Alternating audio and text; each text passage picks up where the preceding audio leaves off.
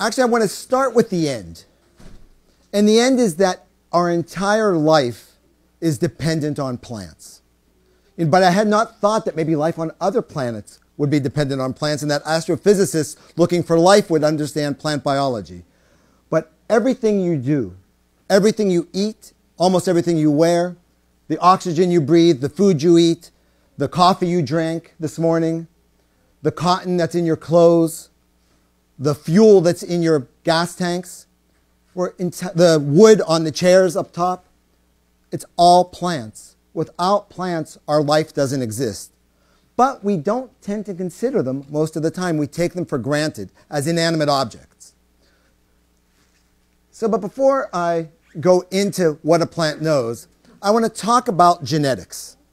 Because I think probably a lot of you have some background in genetics, and that'll help us get into plant biology. So what we have here is a pedigree of a family that had 4 sons, 4 males. I don't even talk about if it's humans or zebrafish or Drosophila.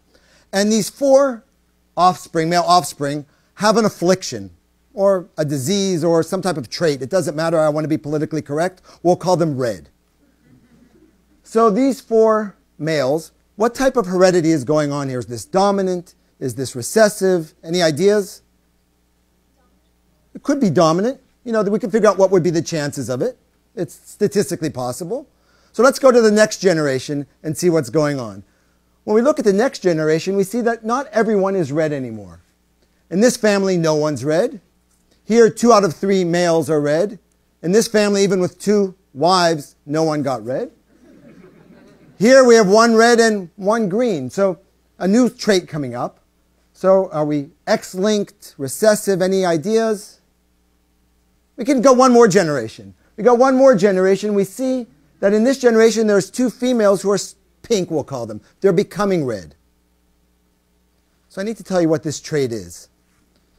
This trait are physicians. This is my father. These are my 3 uncles, my 2 cousins, my sister, and I'm the mutant. Okay? Because I didn't want to have anything to do with medicine or human biology. And because of that, I decided to do my PhD in plant genetics. And in my studies, I wanted to study something that was completely specific to plant biology, no connection whatsoever to human biology, and that's how plants respond to light.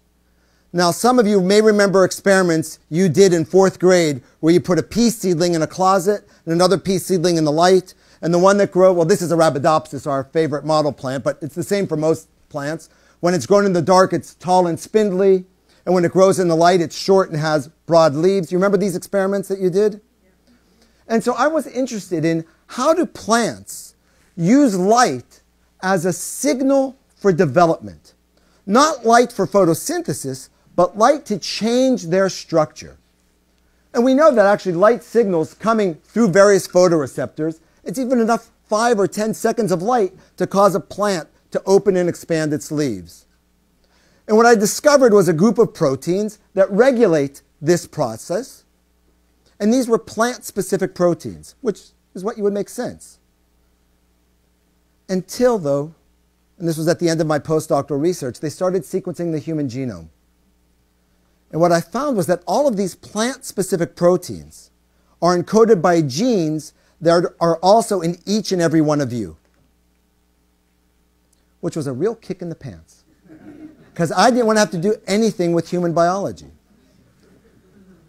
But what I found in my lab is that those same genes that are necessary for a plant to know if they're in the light and the dark are involved in basic human processes, including cancer formation. Again, I didn't want to have anything to do with human biology in my research. But this led me to think that maybe plants and animals are more similar than we thought. They're definitely more similar than I naively thought. And how far can we take these similarities? Can we say that plants have senses? And as David gave in his introduction, and I won't even go through this, can we say that they have sight, smell, touch, hearing, balance, and memory? And what would be the evidence that supports such claims? So let's start with sight. This is the view from my office at Tel Aviv University. right now, actually. There's no snow on the ground in Tel Aviv. This is the Mediterranean Sea. It's not like in Boston. And if I was blind, this is what I would see. So I think we can all agree that there's a difference between being blind and sight. But if we would take someone who's blind and through some type of medical intervention, physical intervention, allow them to differentiate between gray and black and white, would that be considered a remedial form of sight? Would that be better than being blind? Yeah, I think so. So sight is not only seeing in pictures.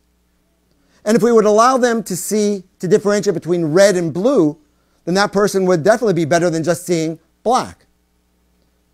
So if you can agree that this is a form of remedial vision, then plants see at least as well as this. And how do we know that? Well, actually, you see it happening all the time on your plants at home on a windowsill. You've all seen plants start bending towards the light. Now, what we have here is a time-lapse photography that was actually done by a child who posted it on YouTube, just changing the direction of the light every 12 hours. Okay, so this is time-lapse photography. We can actually see now plant movement. How do the plants know where the light is? Can we say that they're seeing the light? What you might be surprised to learn is that one of the first people to study this was Charles Darwin. Charles Darwin, after he published his theories of evolution, devoted his life to plant biology. And one of his most important treatises was published in 1880 together with his son Francis Darwin, and it's called The Power of Movement in Plants. And we still use his book today for teaching Introduction to Plant Biology. And what Darwin wanted to know or to understand is how plants respond to light. This is actually a drawing from Darwin's book. And he wrote in his own flowery language, because then scientists weren't taught to keep sentences short, that the plants were bent to the light that was so dim that I could not even read the hand of the grandfather clock across the end of the room. So a very dim light was enough to cause the plant to bend. But Darwin, being an excellent scientist, it wasn't enough for him to just record what was going on. He wanted to understand what the mechanism was. He wanted to know, where is the eye of the plant? Where does it absorb the light? Now, his hypothesis was, and this is what you could see, a plant bending towards the light.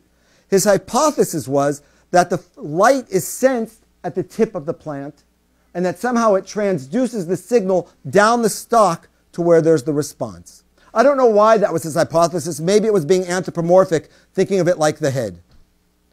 So to test his hypothesis, he carried out the following experiment. He cut off the tip of the plant. And when he cut off the tip of the plant, it lost the ability to bend to the light. So what's the conclusion? Well, that's right. Well, I got news for you, though. If I cut off your head, you lose the ability to see a baseball coming at you also. So it could be that he was right, or it could be that we need some more controls. So he carried out a control where he covered the top of the plant with a metal cap that was impervious to light. And then the plant still didn't bend, which supports his conclusion. But it also could be, though, that this cap was just too heavy and that it impeded the movement. So he did one more control, and this is the importance of controls in experiments. If there are any students, postdocs around here, he put a glass cap on the plant, and then the plant bent. So what we see here is an experiment that was published in 1880 with no expensive equipment, no high technology, but with the proper experimental structure. Darwin proved that the plant senses the light at its tip, and it transduces the signal down towards where there's the response. Not quite so different than if I hope I catch this. If I throw this in the air, I see the signal with my eyes, but the response is in my hand. Okay? So from this, we could say that plants see. Now, if you can accept the fact that plants see, you might still be surprised to know that they differentiate between colors. Because if you give plants red light on one side and blue light on the other, they'll only bend to the blue light. This was also done at the end of the 19th century by a scientist, a colleague of Darwin's named Professor Sachs from Germany. So here we see that just like us, plants can differentiate between colors. And in modern genetic experiments, we can now understand how this happens at a genetic basis. This is, for example, wild-type Arabidopsis plants, which of course bend to blue light. And just like there are people who are colorblind, and I imagine even some of the people here may be colorblind, we've isolated, my colleagues have isolated, colorblind Arabidopsis that when you give them blue light, don't bend because they don't see the blue light. These blind mutants, by the way, are mutated in a photoreceptor. They don't have the protein that's necessary to absorb the blue light. Thus, they're blind. Which leads to another question. How do irises know to flower in the spring? Or how do plants even differentiate between seasons? So, I mean, we know, for example, that if you put irises in a condition of a long day, like in the spring or the summer, I guess they probably don't flower in Massachusetts almost until summer. In Israel, they flower in February. Then they'll flower. Whereas if you put them in a short day condition, they won't flower. So summer, winter, flowering, no flowering. But it was discovered in the middle 20th century, it's enough if you turn on the lights in the middle of the night, then that will induce the irises to flower. So that it's not that the plant is measuring the length of the day, it's measuring the length of the continuous night. But here comes the interesting part. What color of light does this? And if you turn on blue light in the middle of the night, it has absolutely no effect on the plant. But if you turn on red light, that will induce the plant to flower. 5 seconds, it's enough. But now it even gets more fun. Because if immediately after you give it the red light, you give it a pulse of far red light. Far red light is the light we barely see as the sun is setting.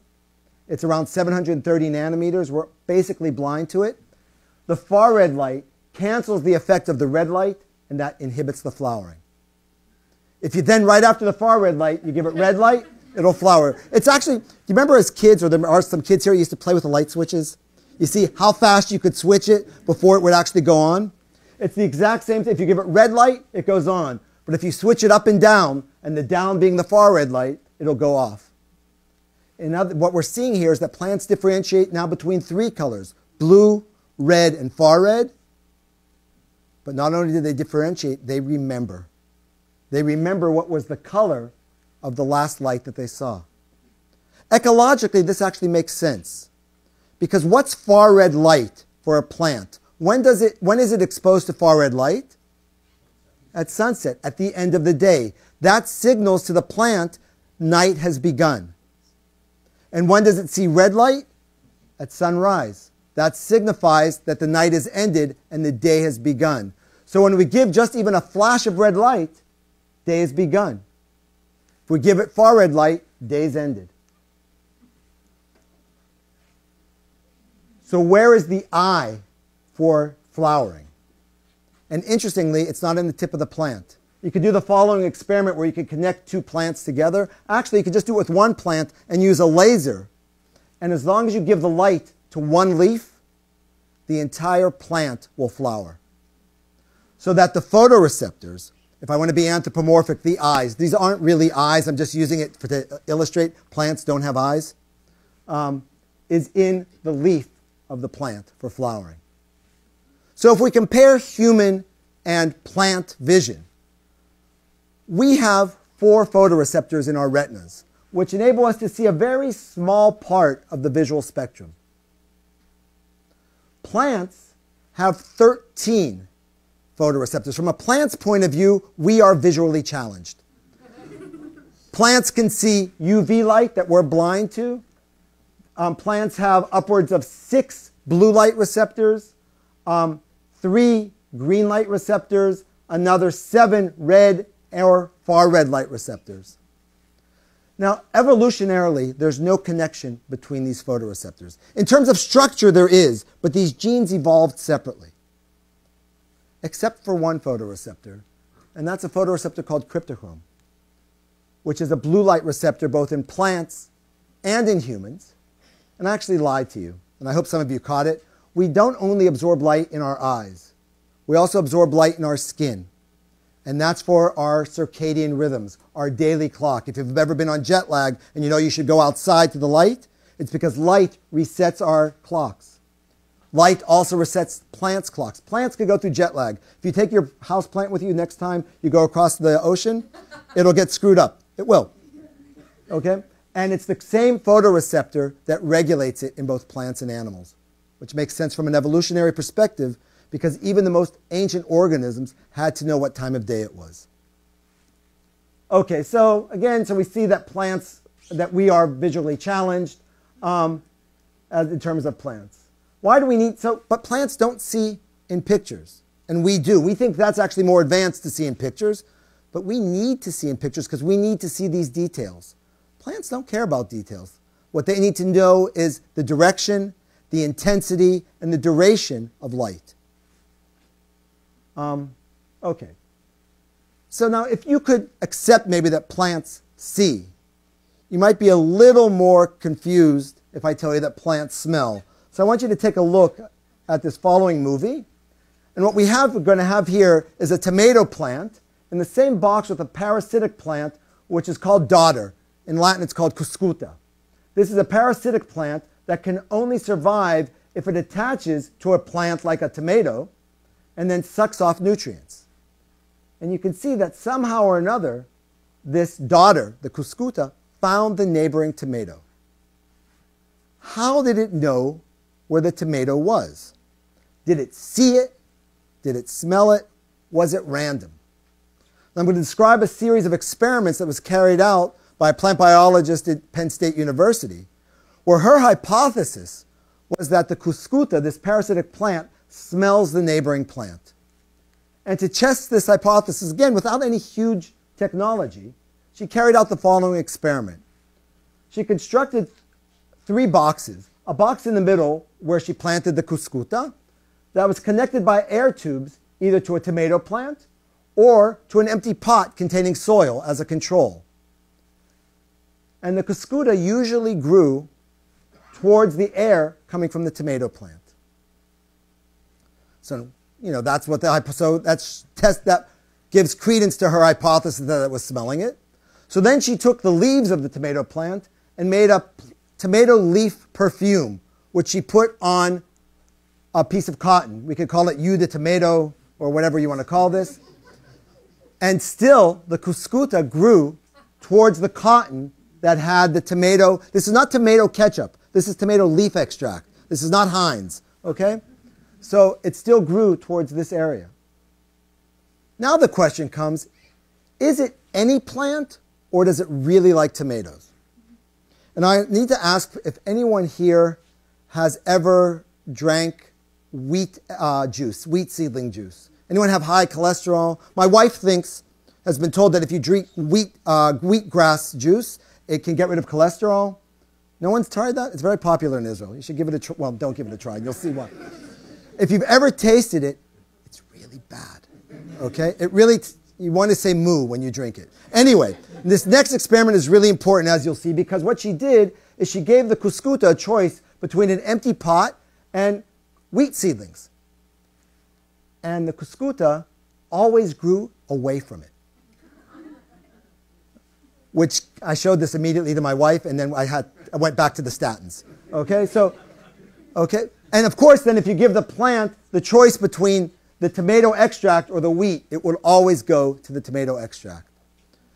What she could then do more advanced experiments, we now know that the wheat gives off a chemical that repels the cuscuta, whereas the tomato gives off chemicals that attract it. These are pheromones in the air. It's actually smelling. But actually, you all already know that plants have a sense of smell. For example, if you buy a very hard avocado and you want it to ripen, what do?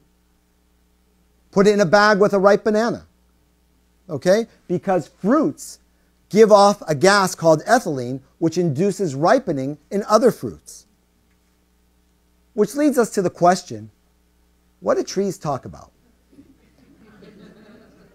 And the reason I'm going to ask this question is because of a finding that was first published in 1980 by a young researcher at Cornell University, which she found that if trees, willow trees, are exposed to beetles, for example, well, I'm going to actually, this is a lot of experiments over 20 years now. We know that these trees will give off a gas called methyl jasmonate, which is a volatile chemical. The methyl jasmonate will be picked up by the neighboring tree, and it will induce the neighboring tree to secrete chemicals which are poisonous to the insects. And so then these neighboring trees will become resistant to the beetles. When this was first published, the popular press loved it. The New York Times even had an editorial which said a tree's bark is better than its bite. That's good. But scientists thought that the results were overinterpreted. It was met with a lot of resistance. But we now know 35 years later that this is now a general paradigm. And the person who was a PhD student who did these experiments is now the director of the Max Planck Institute for Chemical Ecology in Germany. But wait a second, though. Does this prove that trees are talking to each other? Or could it be that they're simply eavesdropping?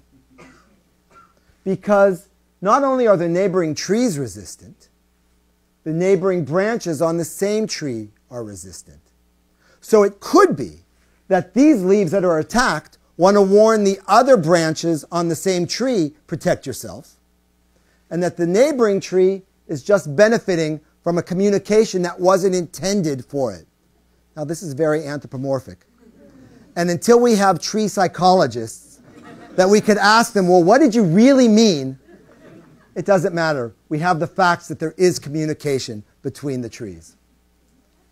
So in terms of smell, plants aren't the best smellers. We can discern thousands of different smells. Plants can discern maybe 10 different smells. But for us, our smells are perceived in the nose. In plants, it's perceived in the leaves and the roots. Actually, there we would call it taste because it's not volatile, it's soluble. Why do plants need to smell? For communication within the plant, maybe for communication between plants, but also for finding food, like with the daughter plant. It wanted to find its food. Why do we need to smell? Well, we need to smell for finding food also, okay? Or for identifying family, as any mother would know that they can identify their own baby by the sense of smell. And also for the communication of physiological and emotional states, which is a nice way of saying the same thing that the plants are talking about, their physiological state. You know, we talk about the smell of fear. We communicate through senses of smell also. All right, let's move on to just look at this video for a second. It gets worse. Yeah, it gets you every time, doesn't it? How did that Venus flytrap know that did you notice it was a real, I don't even want to say the word, but you can come up with, fill in the blank. That means it waited until it was in the middle. You know? How did it know that the bug or the frog was in the middle? How did it feel what was going on? I'll get back to that later. We also know, for example, that in animal biology that shaking can stunt growth. I didn't want to show any pictures of that because that's awful to show. But also in plant biology, what we have here is a tray of Arabidopsis, 2 trays, that are the exact same age, about 7 weeks. The only difference is that this tray was touched 3 times a day with the hand going back and forth over it. Now, why should Arabidopsis care if a scientist is touching it 3 times a day? The truth of the matter is, it doesn't care. It doesn't know that a scientist is touching it. But what it probably thinks is that there's wind. Okay? Now, if you take a look at a tree, I'm sure that many of you are hikers, that's in a valley, a species of tree will be tall and majestic with a lot of branches, whereas the same species on the top of the mountain will be short, squat, with few branches. you probably think that this is a passive response to the wind shaking it. But it's actually an active response in order to help the tree survive. Just like that this tree is short and stunted, these Arabidopsis plants are short and stunted. Now, if you think about plant biology, perhaps the biggest difference between plants and animals is that plants are literally rooted into the ground. They are sessile organisms. They cannot escape their environment. If you're cold, you can go to Florida or put on a coat. If you're hungry, you can go to the supermarket and get food. If you're looking for a mate, I don't know where you go to anymore, but there's things we can do for this. A plant, though, can't escape its environment. It has to adapt biologically. You know what? Actually, in other ways of saying it, what we do in a bad environment is escape. Escape is biologically very easy. Plants don't have that prerogative. And so when a plant is in the wind, it actively changes its development, makes itself grow radially rather than vertically. It inhibits its vertical growth so that it'll survive. And that's often why, genetically, plants are much more complex than animals. Plants have more genes than animals. They have a gene for a good day and a gene for a bad day so that they can adapt to from 0 degrees up to 90 degrees. Same plant. If we would be outside naked from 0 to 90, we wouldn't make it. Just think about that next time you look at your plants outside in the snow right now. You know, we see tactile responses all the time in plants without thinking of it, like this vine that's looking for something to hold on to. It's getting back to the Venus flytrap. How does it know when the bug is in the middle? Because in the middle of the trap, you have these big hairs. When a bug touches, or a frog, or a human scientist, touches 2 of the hairs, it closes.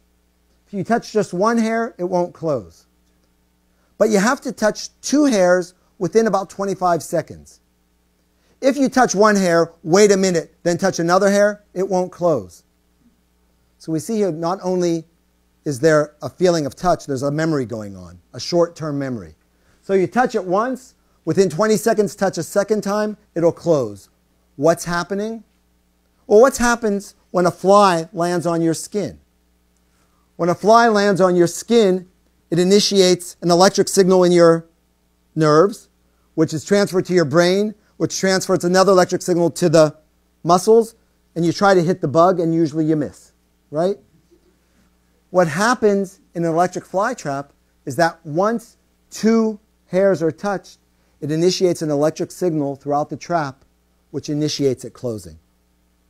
There's no nerves, there's no muscles, but the basic cellular signal is exactly the same.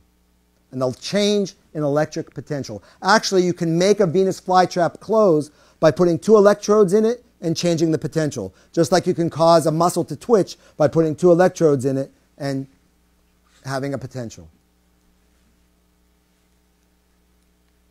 All right, something's missing here. So what this is supposed to say, so that in terms of the sense of touch, it's the same in animals and plants. It's mediated by changes in electricity. Get to the question now, what do plants hear? What music do you think your house plants prefer? Classical music. How many people think the plants prefer classical music? Anyone think that plants, what type of music do you prefer?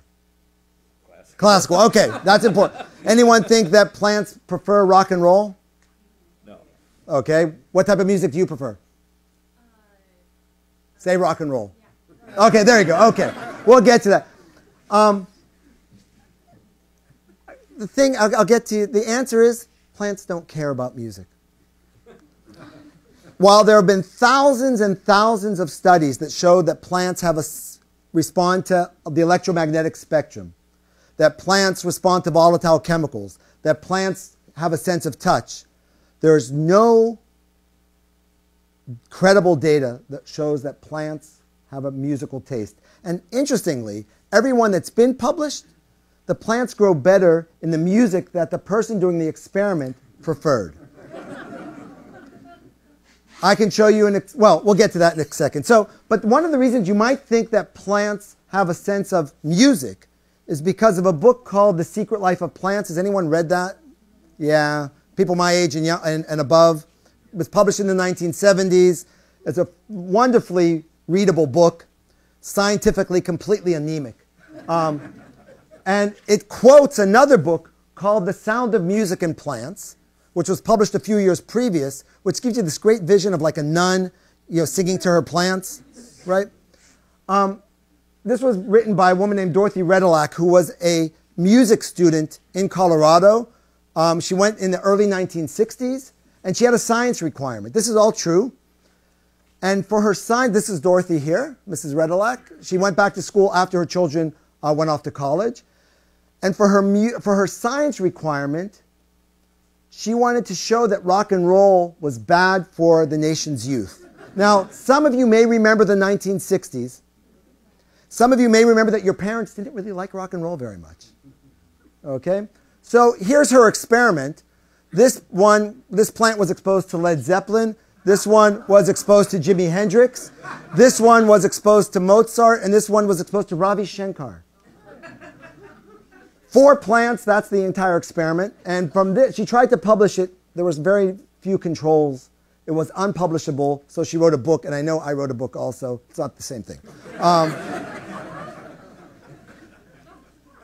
But, when people read this study, people got very scared, about, how is my music, I spent hours in my room in the 1970s with music very loud.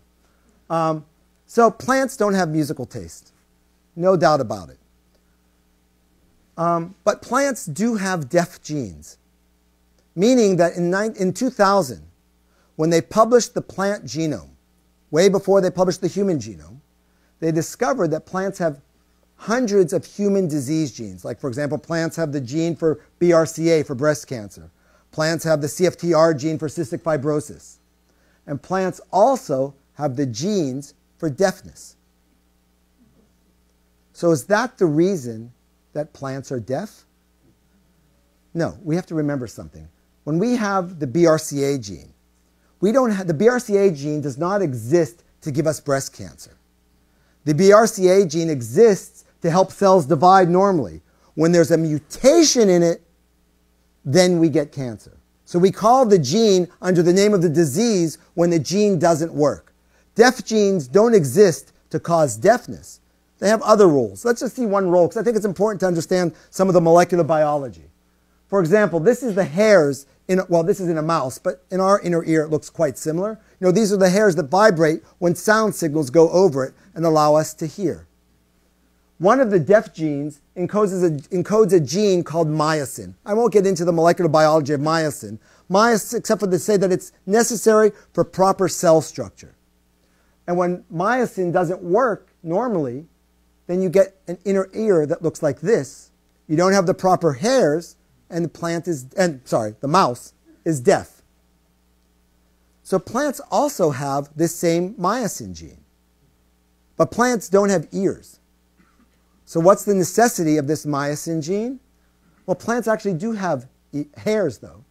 We call them root hairs. These are appendages that come out of the tips of roots. Sometimes if there's any gardeners, you might see them when you pull out a plant, you see like these fuzz at the end. These are root hairs. So what happens when you have a mutation in the myosin gene? The roots are bald. They don't have any root hairs. It doesn't mean they're deaf because of this. It actually means that they have trouble absorbing water.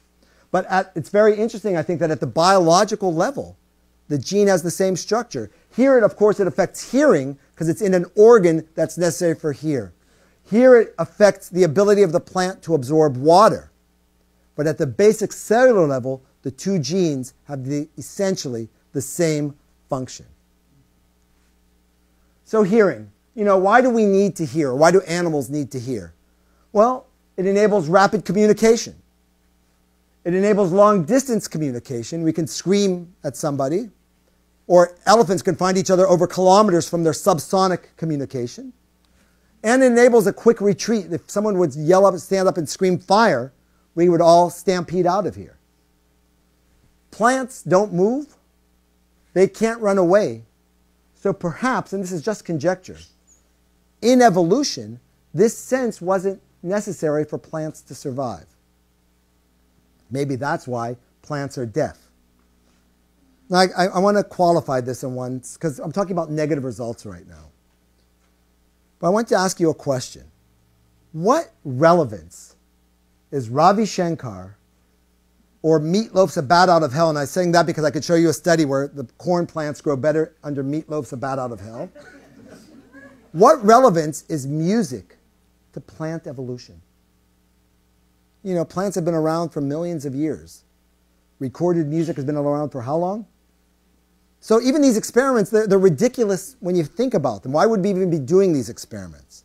So if a plant hears, maybe what we need to be doing is checking an ecologically relevant sound. And what might that be? For example, the ultrasonic sound of insect wings, things that we are deaf to. Maybe that's where the plants are responding. And the truth is there may be some evidence that there might be some responses there. But until we have those experiments that have been done and published by many labs, for right now we can say plants don't respond to sound waves. Very quick. No, we have another sense that we forget about. It's called proprioception. We actually have 6 senses, and the 6th sense is not ESP. Proprioception allows me to touch my nose or to scratch behind my head. It's how we know where we are, how we keep our balance. Plants also keep their balance. You know, how does a plant know up or down, for example? You know, if you look at a plant, the roots always grow down, and the shoots always grow up. How do they know where up and down is? Any idea? Well, you'd think light is one possibility, but the problem is, if you put a plant in total darkness, the shoots grow down. The shoots grow up, and the roots grow down.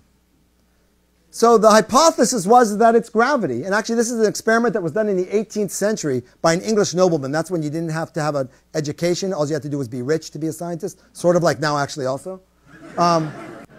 And what he did is he put his seedlings on a water wheel in his estate and let it spin for several weeks.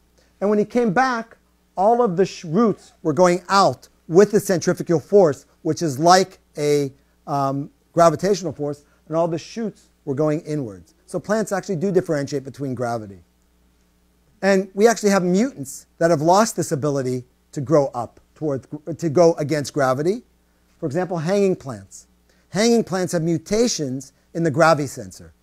These plants would never survive in nature, but we love them as cultivated plants. Okay, so proprioception. For us, it's everywhere in our body. And for plants, actually, it's at the tip of the shoots or at the tip of the roots. The tip of the roots or in the stems.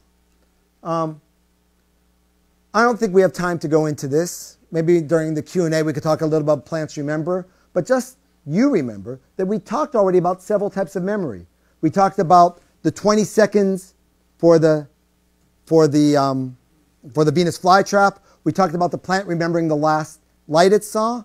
And it ends up that plants can also have long-term memories of months and even years, transferring their memories to their offspring. Okay? So have I convinced you, I hope, that plants have senses, that they have a sense of sight, that they can smell? We didn't talk about taste, but the only difference between taste and smell is that one is through volatiles and one is through soluble signals, but mechanistically it's basically the same thing. That plants have a sense of touch, that they can keep their balance, and that plants do have memories. Now, of course, I think what's amazing here is that with all of these senses, plants don't have a brain. They don't have a nervous system. So what does that mean for us? You know, we like to think that mammals, and within the mammals, the humans, are the epitome of evolution. That you need an advanced nervous system in order to see, smell, to respond. But here plants are doing all of these things, in the complete absence of a nervous system. That their evolution has developed other mechanisms to do what we do all the time. And if there are those of you who are going to say, and I'm sure we're going to get to that, well, we're thinking about what we're doing. Think of the 4th of July. When your neighbor's barbecue either has tofu kebabs or shish kebabs, depending on your preference, and that smell comes over to you, and you start salivating. Have you decided that you're going to salivate, or did that happen unconsciously? Okay? So a lot of our sensory responses are completely unconscious. So this is what a plant knows. If anyone wants it in English, it's here. If you want it in one of 12 other languages, you can get it on Amazon. And I'm really happy to take any questions that you have. Thanks a lot.